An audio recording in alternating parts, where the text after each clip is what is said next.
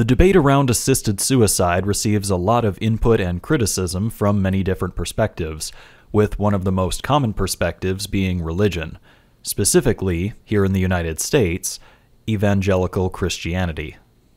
Earlier this year, the Christian apologist Sean McDowell interviewed a woman named Stephanie Gray Connors, who recently wrote a book called Start With What? In this book, Stephanie lays out her arguments against assisted suicide. In the book, as in her interview, she attempts to present secular arguments against assisted suicide, but when confronted with some key counter-arguments, she cannot help but lean on her personal religious convictions for support. This will be a recurring theme throughout this video, and to someone like me who does not share her personal religious views, all this does is highlight the weakness of her actual case, and underscore the fact that her view is ultimately informed by her religion, not by the secular arguments she presents. I decided to make this video because, on a small scale, I think assisted suicide is the only humane option in some circumstances. On a larger scale, I'm making this video because the kind of opposition which Stephanie offers against assisted suicide is a prime example of how religion ruins the game for the rest of us, injecting extra invisible rules into society which are unrelated to or which directly contradict the common ground we otherwise have about how the world works. So, what is assisted suicide, and why do I support it? Many people's pain and suffering can be overcome. Many traumatic injuries can be mentally adapted to, and many people with painful and chronic diseases can still live happily and with a sense of purpose. Other people are not so lucky. Some people suffer from system-wide cancer that eats away at them for months, mutilating their body from the inside, and often causing horrible physical pain until it finally kills them. Cases of bone cancer can cause tiny spikes of bone to erupt, which pierce muscles, nerves, and skin from the inside. Even grimacing at the pain is enough to cause more pain, until the cancer finally kills them. Some people have incurable depression that simply has no viable treatment, or whose treatment can only be applied temporarily. One such person is named Megan, whose depression was so bad that the only effective treatment was to implant electrodes into her brain. She started with the electrodes delivering 4 volts, but over the years, her brain adjusted to the voltage, requiring even more to stave off her depression. As of 2019, she was at 7 volts out of a possible 10.5, at which point the electrodes would begin to damage her brain tissue. These electrodes will likely only stave off her depression for another 6 or 7 years. After that, she's likely to get worse, trending back toward her starting point. Just to put this into perspective, this is how horrible she felt on a particular day when the electrode got switched off as her doctor was reconfiguring it. This is how bad she can get, simply because of the way her brain works. I'm sorry, doctor. Did you just feel it? I don't feel very good at all right now. Oh, so something just changed? That's why, because in the process of reconfiguring it, it just temporarily went off, so you really noticed that. Give me 1 second. Yeah. Okay, hang on a second. Let me get this back to a stable setting, and then let's go back to that left side and take a look. Tell me more, like what's... I'd rather talk about it in private. Okay. That's okay. Yeah, let's take a break. It's fine. An even smaller group of incredibly unlucky people suffer from something called fibrodysplasia ossificans progressiva, or FOP, where their bodies replace damaged muscles, tendons, and ligaments with bone. This bone cannot be surgically removed because the tissue damage involved in surgery just creates even more bone tissue. It's a painful life full of breaking bones that you didn't know you had, which only gets worse. The loss of motion in their joints progresses to the point where patients eventually need to decide if they want to be in a sitting or standing position for the rest of their lives, both while awake and while asleep. Most people with FOP end up dying only after their rib cage becomes rigid and can no longer expand. They suffocate to death because they don't have the lung strength to break their own ribs from the inside. In cases like these, where the person's natural death is going to be so horrific it belongs in a Saw movie, I think it is especially justifiable to grant the person a less painful method of death before that happens, if they so desire. And in other, ongoing cases, like incurable depression or any number of chronic pain diseases, I think it's clearly the more humane route to allow a person to die now, rather than forcing them to endure this torture for decades to come, again, if they so desire. I support assisted suicide for cases like these, cases where a person's suffering is so bad that they don't want to live, and where their suffering has no realistic chance of going away, and especially where their suffering may get worse until it kills them in some horrific manner. In cases like these, assisted suicide, in a controlled, supervised manner, is clearly the lesser of two evils. Some people's suffering simply cannot be overcome or mentally accommodated. It is these people who I think should be allowed to die on their own terms, rather than being tortured to death by their own bodies. However, as with any serious medical intervention, this would not be something a person could just do on a whim. Part of the assistance is to evaluate the patient to determine if this really is the only way to end their suffering. Many forms of depression can be treated with novel interventions like transcranial magnetic stimulation. Many traumatic injuries can be overcome with drugs and psychological counseling, even if the patient doesn't think so in the moment. The question of who gets to die this way would largely be a question left to doctors and psychiatrists, who are qualified to dispense and withhold options based on their evaluation of their patients. All that being said, I wish it didn't have to come to suicide. I wish that no one would ever be in a position where death was the more appealing option. I wish that everyone could find enough emotional happiness and fulfillment in other areas of their life to offset whatever horrible pain they are enduring. But in some cases, it's just not possible. In some cases, assisted suicide is clearly the lesser of two evils. Some very unlucky people are living in a nightmare, and they just want it to end. And yet, despite all of this, there are people on this planet who would demand that a person suffering from bone cancer, incurable depression, or FOP should continue to live this way for as long as biologically possible. No matter how unbearable the pain is, no matter how loudly the person screams, no matter how many years of incurable torture they have ahead of them, they need to stay alive until their bodies physically give out. Stephanie Connors is one of these people. You say that suicide should never be assisted. That's the way you phrase it. No exceptions at all. But don't worry, she fully understands what it's like to be in a situation like this, because my fiancé left me at the altar? And in the spring of 2015, our engagement ended, and I was devastated. I felt like my whole future was bleak and dark, that I just said to them on the phone, to my sister and cousin, I don't want to live, I want to die. Yeah, this is gonna go well. Part 2. Legal concerns.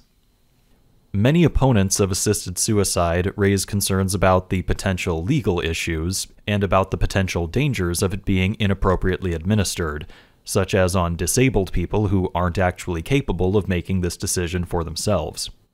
These concerns are real, and they merit a serious discussion. However, I've often found that these concerns are raised in bad faith. If we can't even agree on the basic principle of assisted suicide, even under the most straightforward of circumstances, then questions like these are nothing more than red herrings. And in Stephanie Connors' case, these herrings are as red as Rudolph's nose. Once we legalize assisted suicide, we create a climate where there may be some, for example, old people who request assisted suicide, not because deep down they truly want it, but because their neighbor requested it a year ago and had it. And they think, you know, my neighbor isn't a burden on her family, and I feel like I'm a burden on my family. And I guess it's legal now, and since she asked for it, maybe I can ask for it too. Maybe if she's not a strain on others, then I won't be a strain on others. And so someone might even claim it's what they want, but they were impacted by the choice of another, by the influence of another, by the example of another. Well, such a person would be evaluated by a doctor and/or psychiatrist who would find no actual evidence of extreme distress, and the person would be told that this is not an appropriate course of action because, as you said, they don't really want to die. The way you ask this question provides its own answer. Congratulations! You get the Caller of the Day award for being honest and answering your own question. Let me give you my own hypothetical case in which I think it is incredibly obvious that assisted suicide is the preferable option, just to really help flesh out the bare principle of what we're talking about, because clearly it needs to be done. Let's imagine what I'm calling the ripped apart by a bear thought experiment. No prizes for guessing what it's about. Imagine that you and a friend are out hiking in the woods. Suddenly, a bear runs out of the woods and attacks your friend, mutilating him in an absolutely horrific way before strolling off. As you turn to look, you see that your friend has been physically ripped in half. His entire lower body is gone, ripped off above the waist. His chest is slashed to the bone, and a couple of his ribs are loose on the ground next to him. One of his arms is torn off at the shoulder. The other is shredded but still somewhat functional, enough to flail around and reach out hopelessly toward the sky. His face has also been slashed, and he's screaming through what's left of his mouth. In between his screams, he manages to gurgle frantic, repeated requests that you kill me, please, make it stop.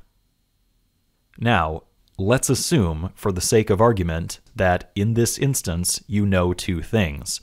Number one, there is no chance that any sort of medical assistance will arrive in time, so there is no chance that your friend is going to make it out alive. Number two, left alone, you know that your friend will die after about 10 minutes of this unimaginable physical and psychological pain. However, conveniently, you happen to have a tank of argon connected to a surgical mask. You could give this mask to your friend, causing him to slip into unconsciousness in about a minute without feeling like he's suffocating, just getting tired and drifting off. So, the question is, in a situation like this, would you still oppose assisted suicide? Would you honestly stand there, watching your friend bleed out on the ground for the full 10 minutes as he screams in pain, or would you give him the mask as he requested? Or, to put a slightly different spin on this thought experiment, let's imagine that you and your friend knew ahead of time, with near certainty, that 20 minutes from now, your friend was going to be ripped apart by a bear in this fashion. And so, instead of waiting to be physically ripped apart by a bear, he decides to take a cyanide pill and die that way instead. Would you slap the pill out of his hand and demand that he has to die by being physically ripped apart by a bear? Or would you say your goodbyes and let him take the pill? Now, you might object that this is a ridiculous, over-the-top thought experiment, but if we can't even agree on the basic principle of assisted suicide, even in the most favorable situation, then we need to discuss the basic principle of assisted suicide, not the incidental legal issues and potential gray areas. Part 3. Can two wrongs make a right? Stephanie's book starts with one of her most basic objections to assisted suicide, which is that suicide is not made okay simply by being assisted. As she puts it, if suicide is wrong, and if homicide is wrong, then uniting the two in a situation where you have a type of suicide-homicide does not make them right.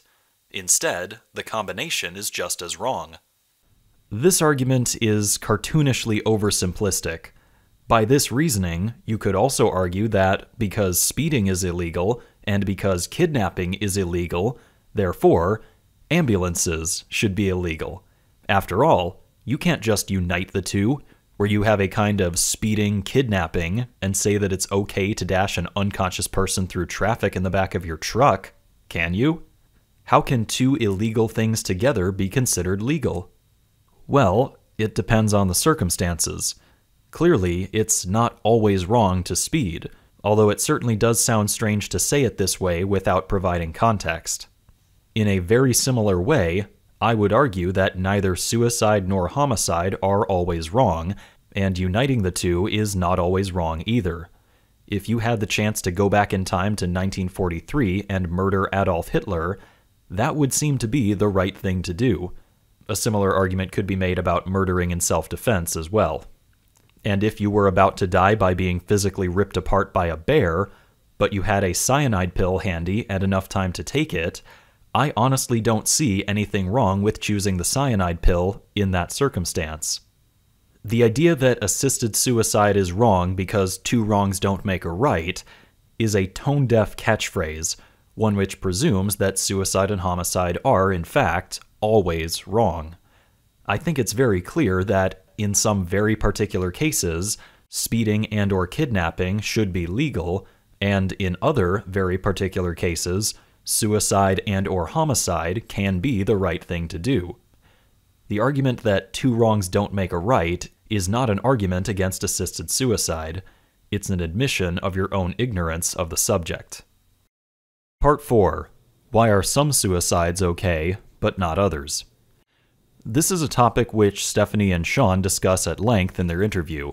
Why do proponents of assisted suicide try to prevent some suicides while fervently supporting others? It's a good question, and I think it deserves a detailed answer. So one of the points you make in the book I thought was fascinating is that society generally decries suicide, but makes exceptions when we put assisted in front of it. So I want to clarify, tell me if I'm getting this right, is that people typically resist suicide. If the person wants it, if they're emotionally suffering, we should stop it. When it comes to assisted suicide, we qualify it for different reasons. You're saying there's no qualitative difference between the two. And any criteria we give to say you shouldn't commit suicide is going to bring some kind of contradiction and inconsistency when we talk about assisted suicide. So I guess I'm bringing it together in my mind. We tend to think about these as like different issues, and you're saying actually they're exactly the same issues. The particulars change, but the principles are the same for both of them. So, why do I try to stop someone from jumping off a bridge, but then turn around and support their right to take a lethal injection under supervision? In both situations, the person wants to die, and it's their life, presumably to do with as they please, so why the double standard? Why is it only when you dress up the word suicide with the word assisted that it suddenly becomes such a good idea? Well, let's consider a similar situation. If a friend of ours tried to burn their house down in a fit of rage, most of us would probably try to stop them from doing it. But if our friend wanted to demolish their house in order to rebuild it, or even just to repurpose the land, we probably wouldn't try to stop them. Why is this? By Stephanie's reasoning, there is no qualitative difference between these two situations, because the person wants to do it, and it's their property. So why do we try to stop them in the former situation, but not the latter? Isn't this contradictory and inconsistent? Of course, the reason we try to stop our friend in the former situation, but not the latter, is because we are looking out for their long-term happiness. It's pretty clear that our friend's anger is more fleeting than a destroyed house, and that our friend can be made to feel better in the long run if their house isn't burned down. Whereas, if they have a plan to remodel their house or repurpose the land, even if it means downgrading their living conditions, well, good for them if that's what they want long term. The key factor is their prognosis. This is why I support assisted suicide in some cases, but not others. It depends on the person's long-term situation, and if their problems truly cannot be overcome and lead to them being happier in the long run. This is a key part of the assistance being proposed. Doctors and psychiatrists should be involved to help determine a person's long-term situation, not simply to administer the lethal procedure whenever a person decides they want to die. When we come across someone standing on a bridge threatening to jump, we know that, most of the time, this is a person whose problems can be solved and who can get better and live a happier life in the long run. So in these cases, it is rational to try and prevent their death. Compare this to someone who we know will not get better, like someone dying from cancer or someone whose depression hasn't responded to any known treatments. These people are not going to get better, and they will be tortured by their own bodies until they die. In cases like these, they are not grateful that someone stopped them from jumping, so to speak, and their long-term happiness is, unfortunately, very, very unlikely to be achievable. That is the difference. This is why we prevent our friend from torching their house in a fit of rage, but not from demolishing it in a controlled and well-considered manner as they look to the future. Assisted property damage, you might call it. The fact that Stephanie seems completely unaware of why these two situations are different tells me that she did very little research and very few interviews in writing her book. This is a relatively standard answer to the question of why we support one person's suicide but not another, an answer which most considered supporters of assisted suicide can articulate if you're willing to listen. Part 5. Start with what? Stephanie's ignorance of why people support assisted suicide is underpinned by the naive premise of her book. Stephanie seems to think that every person with a horrible condition can always find enough emotional counterbalance to offset their pain and suffering and their torturous natural deaths. She seems to think that there is always a sufficient coping mechanism available, and in search of such a mechanism, she suggests that people start with what? What can I do now? What good can I draw from my situation? Now, to be clear, I do think that this can be helpful for a lot of people. In the book, Stephanie cites many examples of people with horrible and painful conditions who still manage to find enough happiness in life to outweigh that pain. And you know what?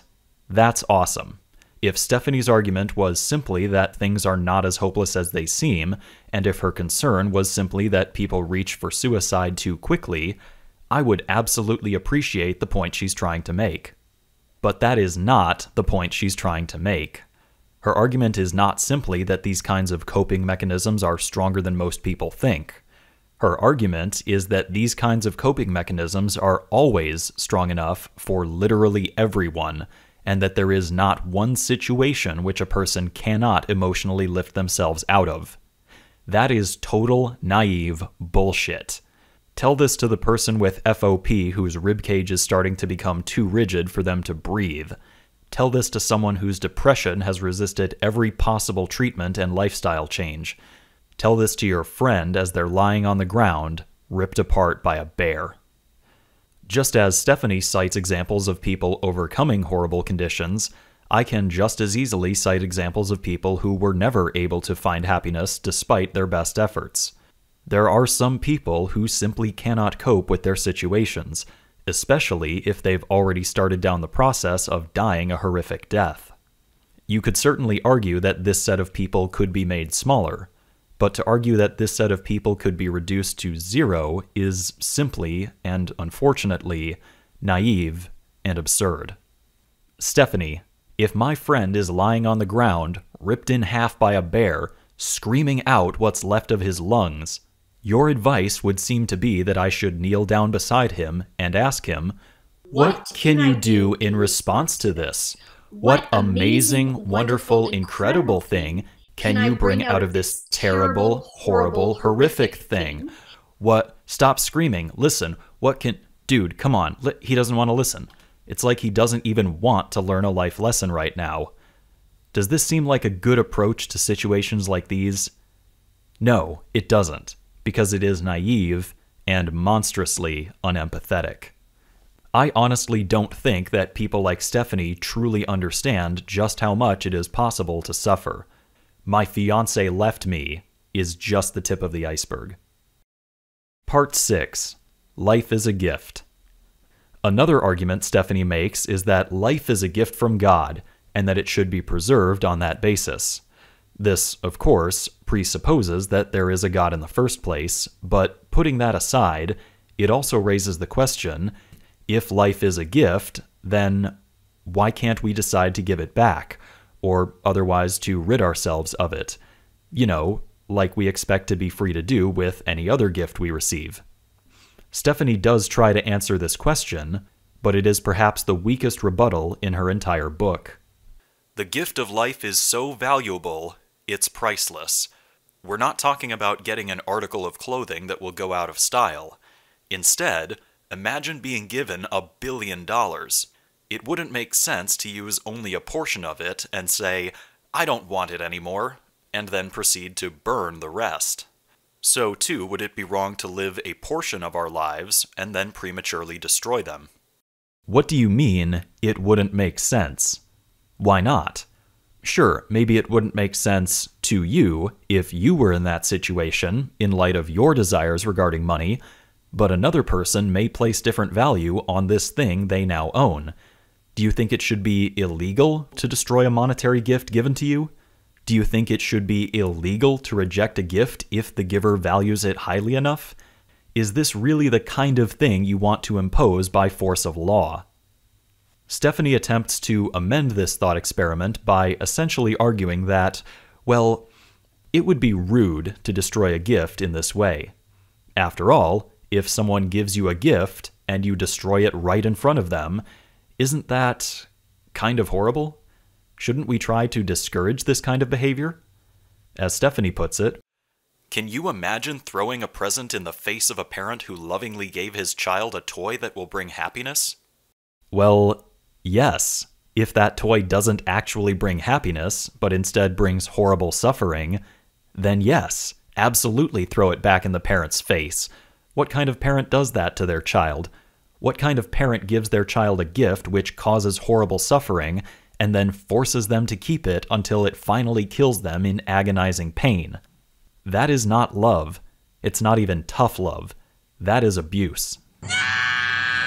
Introducing the Megacore Protopet. Your child will shriek with joy when he meets our adorable friend. Want to play ball? So does the Protopet. Need a partner for tag? Go find the Protopet. Up for some cops and robbers? Help! Police! So is you-know-who. Just ask Billy. The Megacore Protopet. Maybe instead of asking, why would anyone invent such a horrible monster, we should instead ask, what can I do now that I've been given the Protopet as a gift? Well, can I give it back? No, you can't. That would not make sense. You have to keep it because it's a gift. Stephanie's assertion that it doesn't make sense to return a gift, such as the gift of life, is absurd at every turn.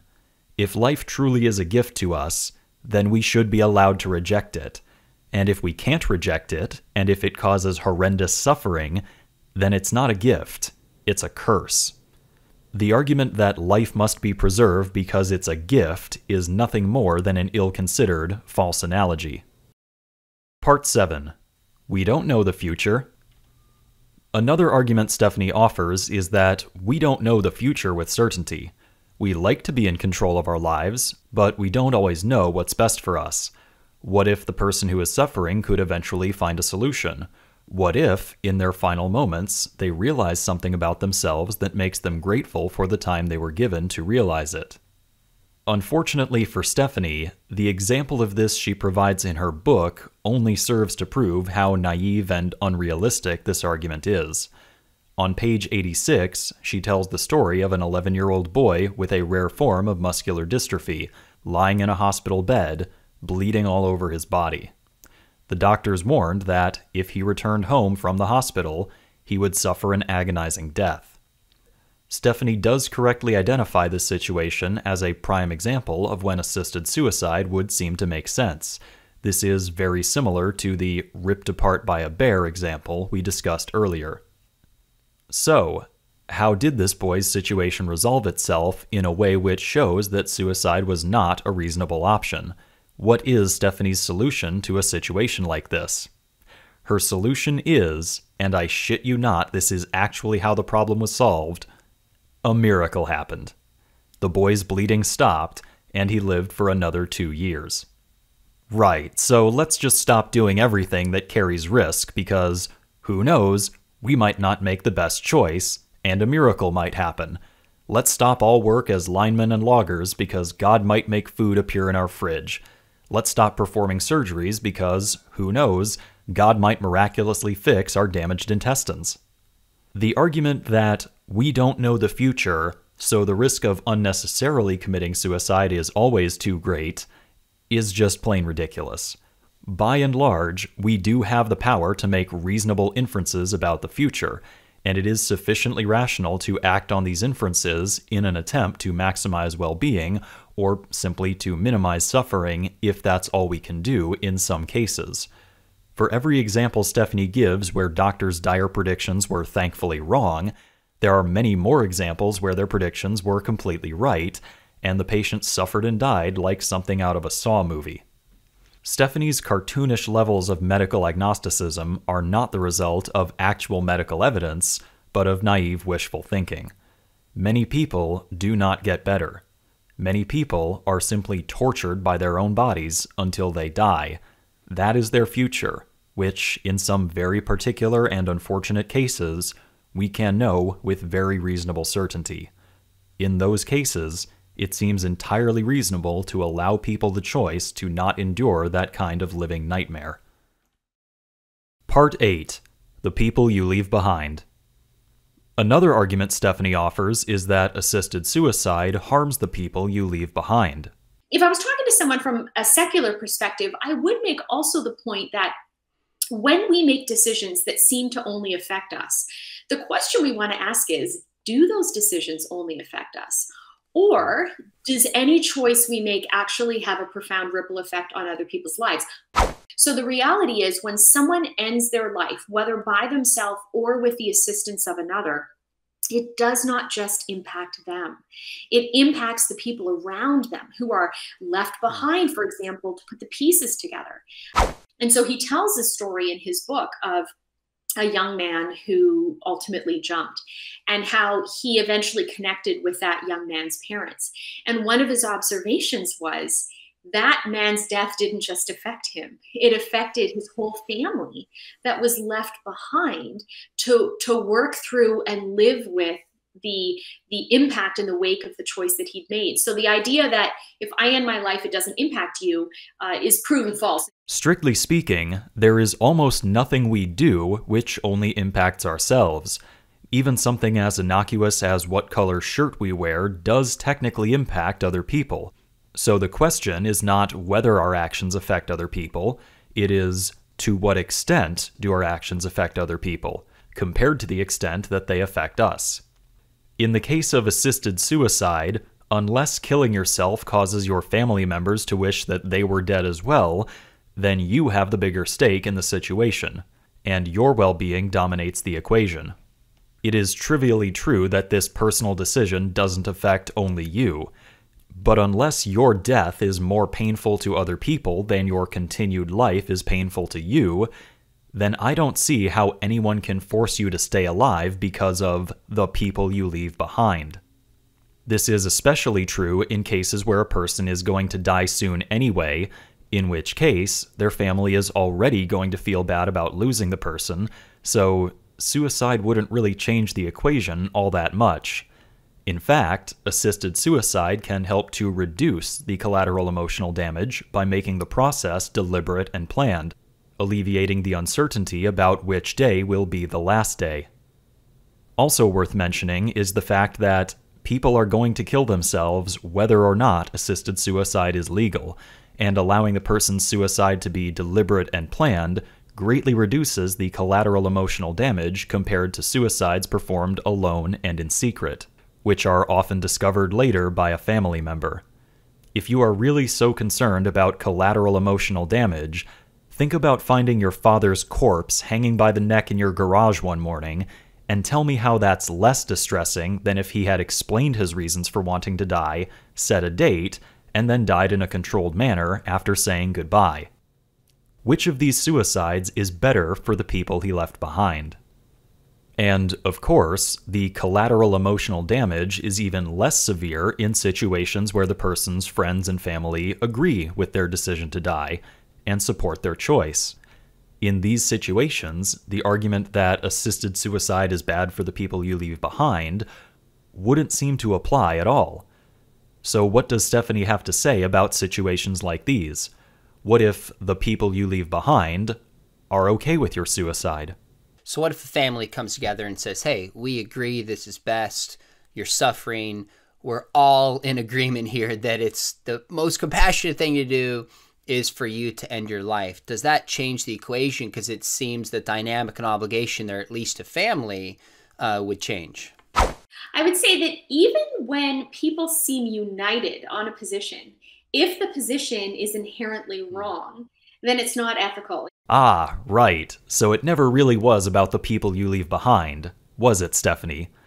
If you're just going to fall back on suicide being inherently wrong, then why bother mentioning the window dressing of collateral emotional damage? If suicide is inherently wrong, then the situational circumstances of the people you leave behind don't actually inform your conclusion, do they? But let's look at what she said. She said that suicide is inherently wrong. So, regardless of the circumstances, regardless of the motivation or the context, killing yourself is just wrong inherently, in and of itself, because of what it is. That is a very bold claim, one which I cannot imagine Stephanie is prepared to defend. What if killing yourself was the only way to save your 3 children? What if killing yourself was the only way to save all of humanity? Would it still be inherently wrong? Would Stephanie still oppose it? And I have to wonder, would Stephanie say the same thing about killing in general? Is killing inherently wrong? What if it's in self-defense? Or what about lying? Is lying inherently wrong, even if you're protecting Jews from Nazis? This is the problem with declaring certain actions to be inherently wrong.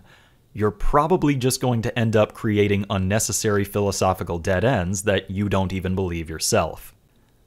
Now, to be fair, I don't think Stephanie actually understands the definition of inherently in the first place, because in her book, she actually says that the violin is an inherently sad instrument.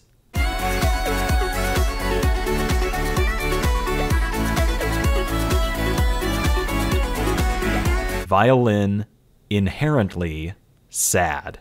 You keep using the word. I don't think it means what you think it means.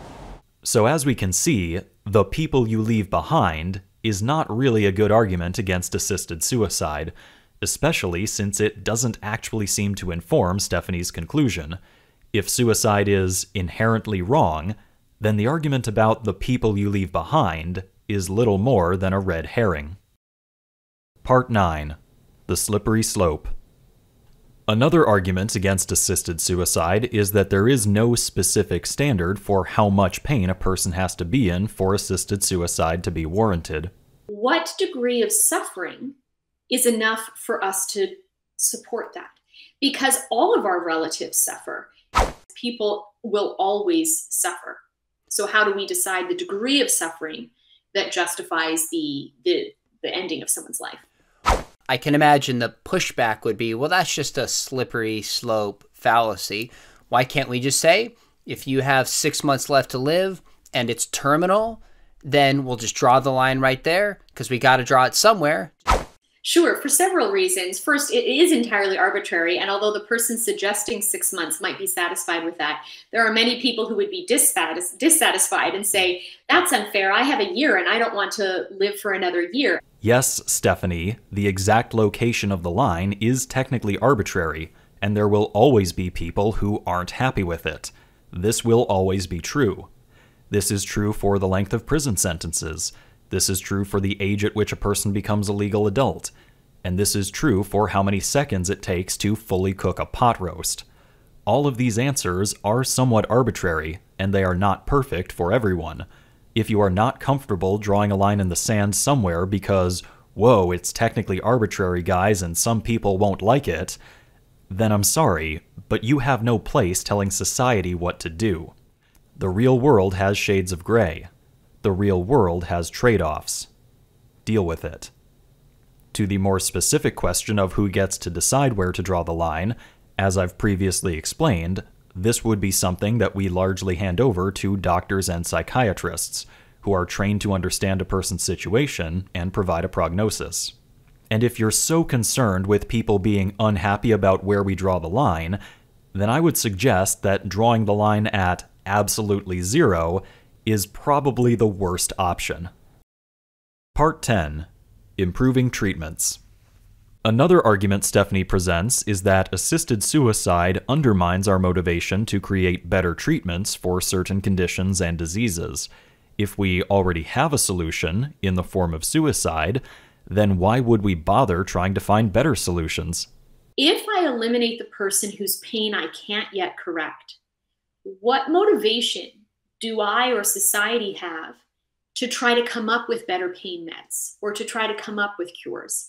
I think, for example, of before we had insulin for diabetics, diabetics would die very early.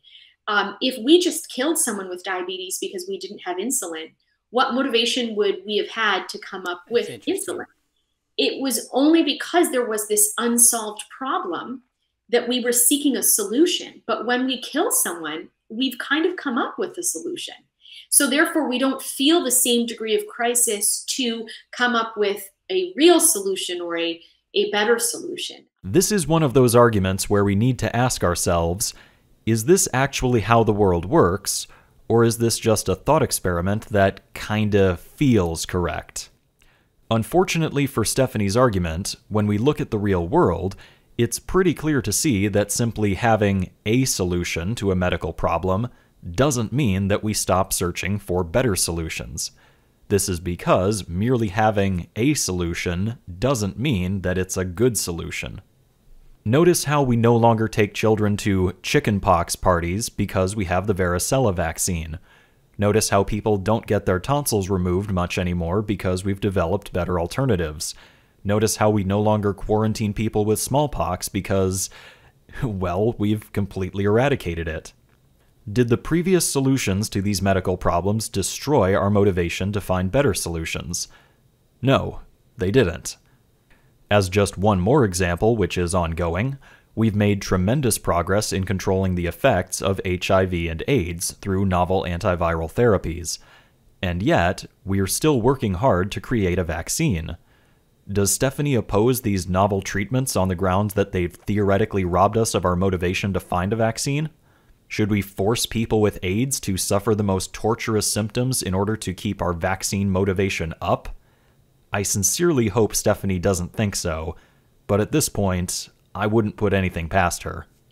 Assisted suicide may be the best option for ending a person's pain at this time, but no one thinks that this is an ideal solution. No one is happy about the fact that death is the best option in some cases. It is obvious to everyone that if we could find a cure for FOP, maybe some kind of gene therapy, for example, that would be a better solution than waiting until a person with FOP is so far gone that they literally want to die. Merely having a solution does not remove our motivation to try and find better solutions. This is why we continue to develop better and better treatments, and this is why medical science has continued to advance even in fields where treatments already exist. The idea that assisted suicide removes our motivation to create alternatives is not only ridiculous on its face, it is demonstrably false. Part 11. Dignity. Stephanie and Sean spend a lot of time talking about dignity, and I think this is perhaps one of the biggest red herrings of the interview and of Stephanie's book.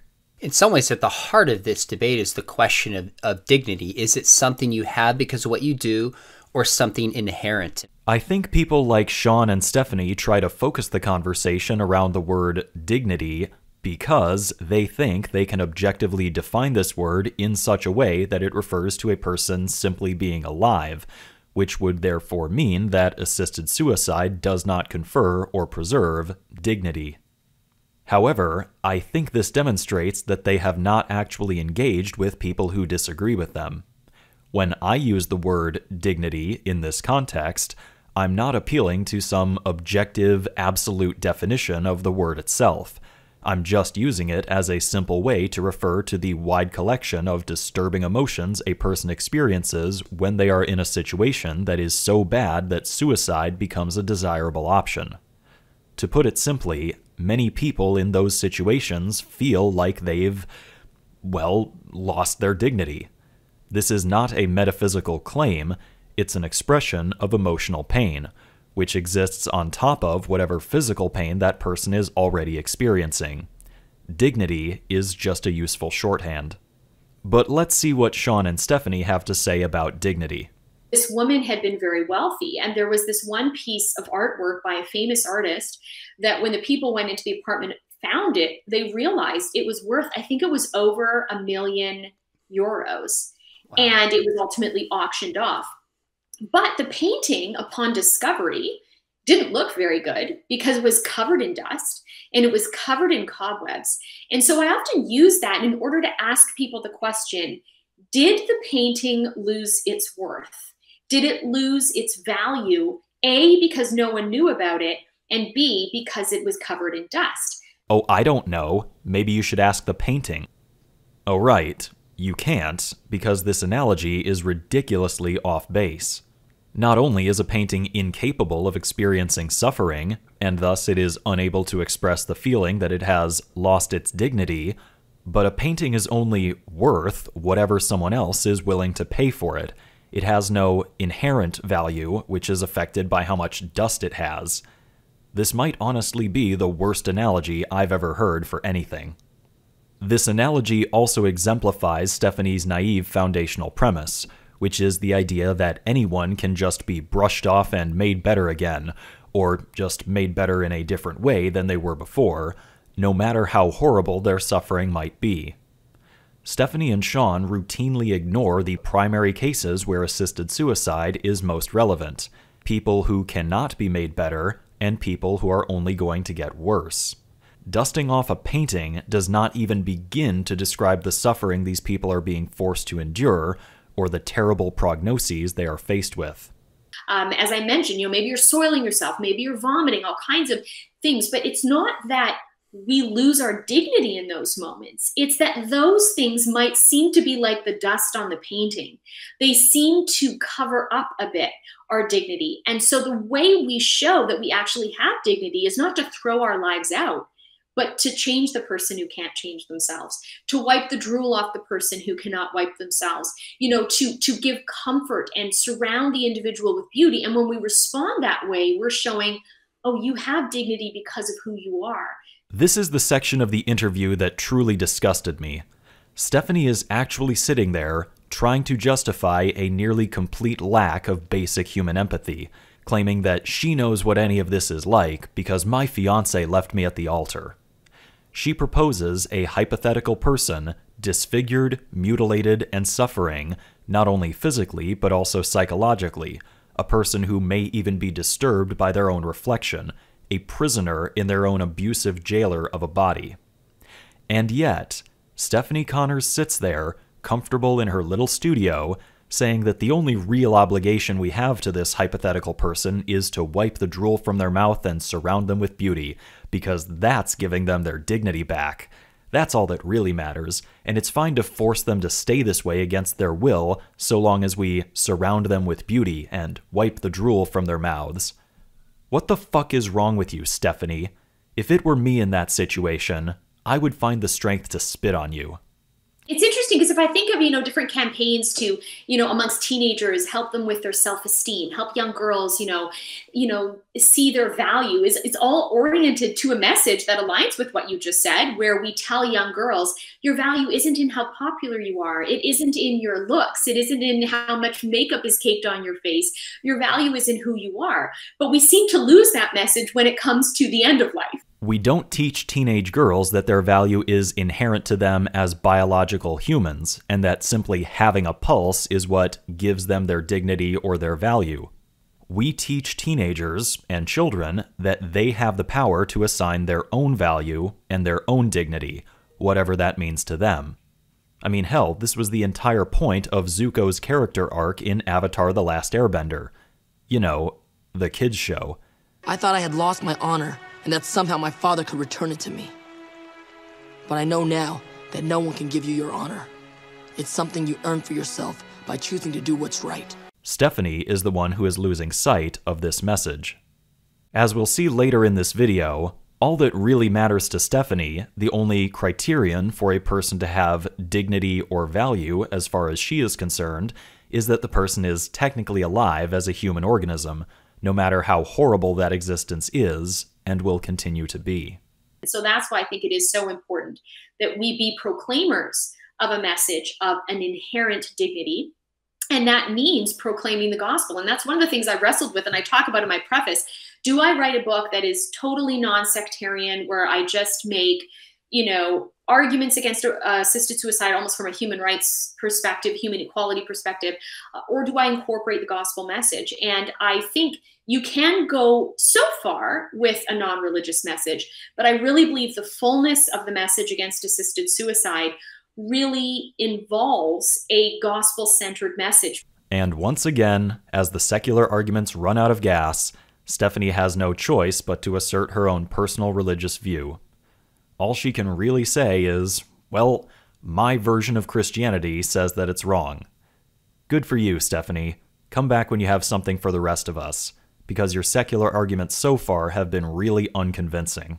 If there is a God who loved me so much that he willed me into existence, and then when I separated myself from him, he, like a lover, came running back to me and gave his life so that I would have a chance at eternal life, because that's how valuable I am, because I bear his image, because he loves me, then that's the message, if all that's true, that we need to proclaim and help people understand, so then they realize their dignity can't be lost. So if there is a God who loved you so much that he willed you into existence, that same God wants to make sure that if you end up mutilated and screaming in pain, he gets to wring out every last drop of suffering from you before you eventually die.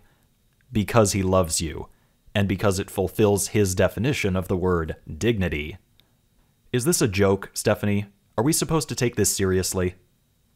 The final thing I want to say on the topic of dignity is to address the specific topic of so-called death with dignity laws. I realize that assisted suicide laws are often called death with dignity laws, but I want to be clear that it's not about dignity per se. It's about the suffering and pain a person is experiencing and their desire to end it, however they choose to describe it. Dignity, control, making peace with yourself, whatever. As a point of comparison, consider another type of law that already exists. In some states here in the US, we have laws which allow people under age 21 to drink alcohol under the supervision of a legal guardian. We call these drink with your dad laws, but these laws are not about fathers. No one is doing a deep dive into the role of fathers as they relate to consuming alcohol. It's just a catchy name. Calling them drink with your dad laws does not mean that mothers are inferior parents with regard to alcohol, just as calling them death with dignity laws does not mean that people in these situations can't have dignity otherwise. It's just a catchy name. So that's all I have to say about dignity. As I said before, the way that Stephanie and Sean talk about dignity really gives me the impression that they have not seriously engaged with people who disagree with them. Part 12. Man's Best Friend. A common question for people who oppose assisted suicide, and one that I myself have asked, is if we consider it humane to put down dogs when they are suffering horribly, then why is it not likewise humane to allow people who are also suffering horribly to end their lives if they so choose? Why do we treat dogs better than we treat people? There are several responses to this question, but Stephanie's response is, in my opinion, the most sociopathic response I have ever heard. She begins her answer by drawing an analogy to slavery in order to try and pin down how we approach these issues more broadly. And credit where credit is due, this is actually a reasonably intelligent line of inquiry. So let's answer her question about slavery. I would ask someone who makes that claim to think for a moment about a question that seems off topic, and that is, why is slavery wrong? What is it about slavery that we who believe in human rights object to? Well, I object to slavery because of the obvious and insurmountable suffering that it causes. Humans just cannot be made to happily accept these kinds of conditions. However, if humans had a fundamentally different psychology, which made us love being slaves to each other, then I'd have no real objection to slavery. I don't think I would be able to tell these hypothetical people why they should stop, nor would I see any reason to try. As another hypothetical to reinforce this point, If human psychology was fundamentally cooperative, as the 20th century communists desperately wanted to believe, then communism would work, and I'd have no real objection to communism either. The reason I oppose slavery and communism is because we know that these things cause immense and unnecessary human suffering. The human mind simply cannot accommodate these conditions happily. That's my answer, but what is Stephanie's answer to why slavery is wrong? And of course, what it is that it involves treating humans as objects rather than subjects. We view our peers based on their usefulness to us, what they can do or not do, and what we can get from them. And we also view that individual as disposable, so that when they're no longer producing what we want, like an object would, we can get rid of them, or we can trade them in for something better. And we reject that perspective. Instead, we say, wait a minute, humans are subjects, not objects. We should be valued for who we are, not what we do, not how we make others feel. So that identification of what makes us different from objects tells us that we therefore need to treat each other differently than how we treat objects. So we cannot view the human person as disposable, nor can we view their value based on their function. And yet, as we'll see in the next part of this video, it is you, Stephanie, who ignores people as subjects when their subjective desires include wanting to die in a less painful way or in a shorter time frame than what they would otherwise endure. When people express their desire to die, you very conspicuously begin talking about them as if they were just objects to be kept alive, regardless of their desires as subjects. This will be the topic of the next part, so for now, let's get back to the topic of dogs, and why it's good to put down a suffering dog, but not a suffering human. So that identification of what makes us different from objects tells us that we therefore need to treat each other differently than how we treat objects. So we cannot view the human person as disposable, nor can we view their value based on their function. So when a dog can no longer, walk or do other things, well, you can't do what you once did, so we'll get rid of you. Okay, let's just take a step back and think about what Stephanie just said. Stephanie said that she will put down a dog if it no longer functions properly as a canine object. If it no longer amuses her, if it can no longer play fetch with her, then its usefulness to her is just not worth the maintenance. That's how Stephanie views dogs. I just think it's important to point out that this is the kind of person Stephanie is, and that this is how she answers the question of why it's good to euthanize dogs, but never people. Just to be clear, a normal, well-adjusted person euthanizes their dog because it is suffering and because it will not get better, not because it's a canine object which no longer does what it says on the box. So not only does Stephanie's question about slavery not actually indicate the answer she was aiming for, at least not for me, but her answer to the question is basically that humans are the only things with value, and it's perfectly okay to kill your dog simply because it no longer amuses you. Brilliant answer, Stephanie.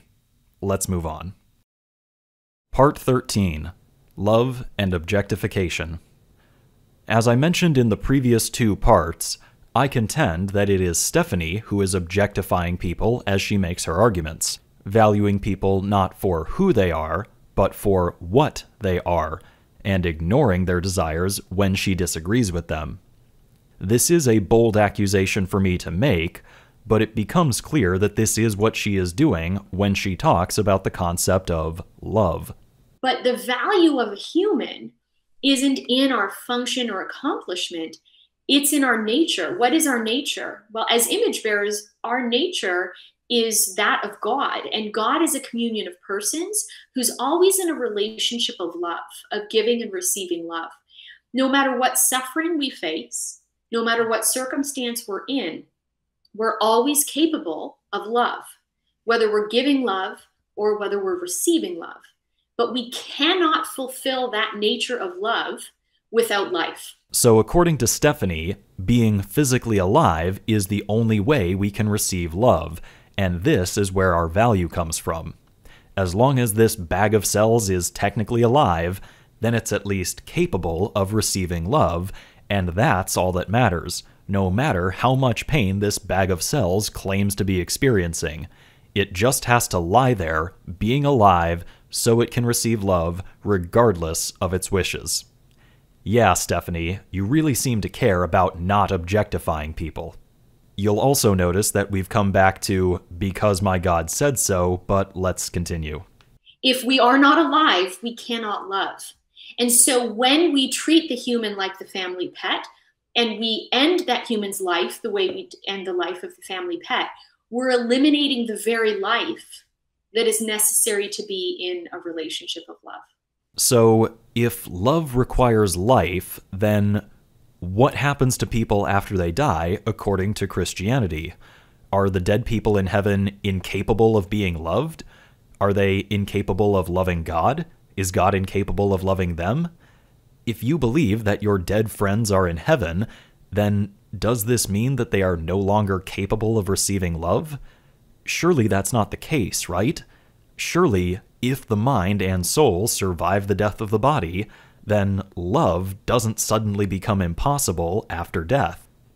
I honestly don't think that Stephanie understands the theological can of worms she's just opened, but it seems clear that, within Christianity, love does not require life, so this entire argument makes no sense. We ought to preserve the body and keep the body as healthy as possible. Yep, regardless of what the person says they want as a subject, just keep this ugly bag of mostly water alive. Mostly giant bags of mostly water. Totally not objectifying them. Part 14. Religious Arguments. I've been harping on Stephanie for falling back on religious arguments when her secular ones fail. But there is one religious argument which, while I would still disagree with its premise, I could at least respect as a valid argument whose conclusion actually follows. This argument is the possibility of hell. If people who commit suicide go to hell, and if hell is an infinitely painful experience full of the worst possible suffering, then it would make sense for Christians like Stephanie to oppose assisted suicide, because assisted suicide would only lead to even worse suffering in hell. That would make sense. Unfortunately, nowhere in Stephanie's book, nor in her conversation with Sean McDowell, does she even mention hell, and I'm surprised that Sean McDowell, who has spoken about hell before, and who does believe in hell, didn't bring it up. So if hell is not a concern, and if the only supernatural consequence of suicide is that it makes God sad, and it makes you feel bad that other people aren't obeying him, then you know what? Fine. Let God be sad, let yourself be sad, and let people in horrible pain put an end to the torture. Your sadness that someone is not properly honoring their Creator is not worse than the horrible, torturous pain of someone living with FOP or untreatable depression. The way I see it, the real problem with Stephanie's reliance on religious arguments, rather than our shared sense of empathy and our value of pleasure and aversion to pain, is that she could just as easily be sitting there arguing that the Holocaust was not actually wrong. No, really, the Holocaust was fine. I mean, yeah, it did create horrific suffering the likes of which humanity has rarely seen, but suffering and death don't really matter. What really matters is the will and the sovereignty of God. The Bible makes it clear that God has every right to punish the Jews, even by sending other nations against them, like he may well have done with Germany during the 1940s. The horrible suffering this created is certainly sad, but if you actually think that the Holocaust was a bad thing, then you're just not thinking biblically. Now, just to be clear, I'm not accusing Stephanie of making this exact argument. I don't know what she thinks about the Holocaust. My point is simply that this is the kind of argument she is making about assisted suicide. Suffering doesn't really matter so long as God's will is being done, because that's what really matters for, reasons. It's totally fine if millions of people suffer in unimaginable agony, just so long as they don't make God sad. Give me a break.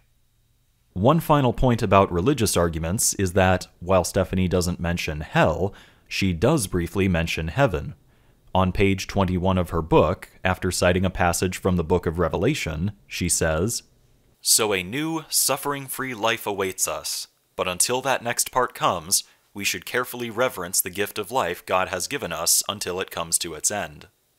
I've already addressed the idea that life is a gift, even if we assume the truth of Christianity, so with that out of the way, it's pretty clear to see that Stephanie's belief in heaven only serves to weaken her argument against assisted suicide. If heaven is the next stage of our existence, and if hell isn't a factor, then let God be sad, let yourself be sad, and let people whose lives are living nightmares make the transition to a new, suffering-free existence. It's not rocket science. Part 15. Suffering and Empathy. I had to watch my mother die from cancer. The doctors tried everything, but she only got worse. The cancer was all over her body, and she had an IV drip of painkillers at home, but even that wasn't enough to stop her from grimacing as she struggled to breathe because of the fluid that was filling her lungs. On top of that, she had undergone a slew of mastectomy surgeries that would disturb anyone who had to endure them. I was only 9 years old at the time, and my only thought was the fear that I was going to lose my mom. But it's clear to me now how selfish and immature that was. If I had been the person I am today, and if my mother had told me that the physical and psychological torture of having her body repeatedly mutilated was not worth living for, I would have loved her enough to help her die before it got worse, which it did. Had I been an adult at the time, the thought of forcing her to stay like that until she physically gave out, drowning in her own fluid-filled lungs, there is not a word to describe how depraved and inhuman that would be. Anyone who would force another person to live like that against their will, with no hope of recovery and with no overriding concern like the fear of the person going to hell, is a monster. As far as I'm concerned, Stephanie Connors is a monster. Now, to be clear, assisted suicide is a difficult topic, and I don't begrudge anyone for struggling with it if they haven't really thought about it. But for someone like Stephanie to come down so hard against it, writing an entire book on the subject, without even having addressed the fundamental reasons why people like me support assisted suicide, that crosses a line into deliberate and malicious ignorance. The fact that Stephanie Connors can sit there, declaring that she knows what it's like because my fiancé left me, is disturbing. The fact that she thinks she can unilaterally declare that everyone's life is worth living is beyond arrogant. The idea that a person needs to stay alive for as long as possible while their own bodies torture them to death is simply unforgivable. Stephanie Gray Connors is a monster who doesn't even have enough sense to recognize her own fundamental lack of basic human empathy. Part 16. Conclusions. While I can certainly appreciate some of the ideas that these arguments have brought to light, such as who qualifies for assisted suicide and why we think some suicides are okay but not others, I think I've demonstrated that none of these arguments are sound reasons for opposing assisted suicide. The only other reasons to oppose assisted suicide are religious reasons, which, as an atheist, I of course reject. And I view these as yet another way that religion tries to ruin the game for everyone else. Trust me, there really is this invisible, secret layer of reality that has different rules from the physical reality that we all share. So just keep sleeping on the floor, keep chopping your dicks off, and keep refusing common sense medical interventions aimed at reducing suffering, because one day, it'll all make sense. Not today, and not here, but trust me. Now, of course, if a particular religion was true, then I would have to concede that these rules make sense after all. However, in the case of Stephanie Connors, even if her religion was true, her opposition to assisted suicide still wouldn't make sense. She doesn't seem to think that suicide will land a person in hell, and her ideas about how we should interact with gifts are completely off base, and her ideas about how a person can receive love seem to flatly contradict the idea of there being love in heaven.